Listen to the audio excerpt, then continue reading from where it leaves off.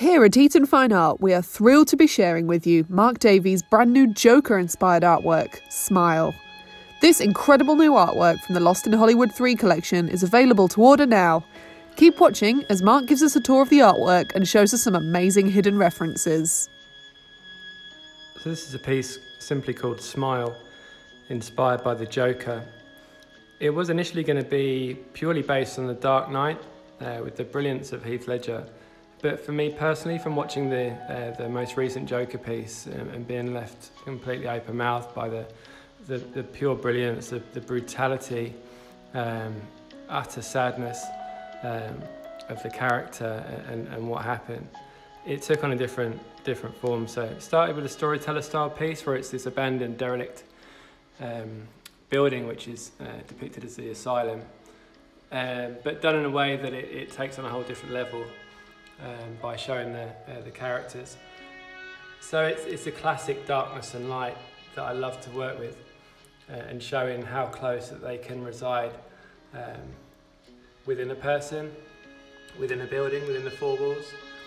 And that was the aim, was to do something really, really dark, really beautiful, but in a completely different way, through showing the characters and touching on just the battles that are going on within their heads, and what that can lead to.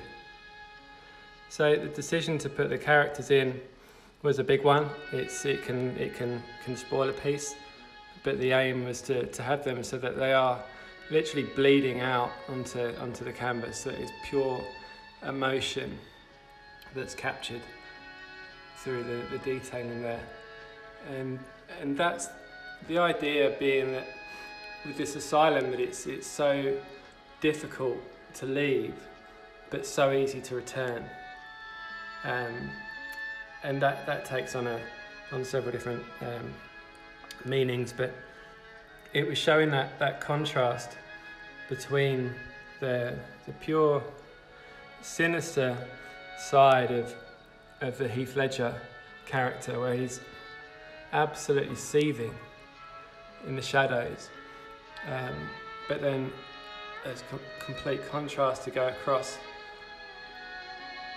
to Joaquin Phoenix, where he's just totally lost in his own world, no idea of the destruction that he's causing, no remorse, and I guess ultimately happier.